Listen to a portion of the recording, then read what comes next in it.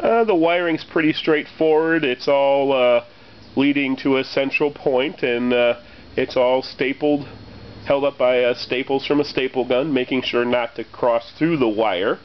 Now you could put this back on top of the sawhorses. You can see the 2x4 or the 2x3s here that sit on top of the sawhorses. I drilled holes through them so the wires would not go below the level of the bottom of those 2x3s. Now instead of putting it back on top of the 2x4s, what I'm going to do is add it to my other table over here, which has all my supplies on it right now.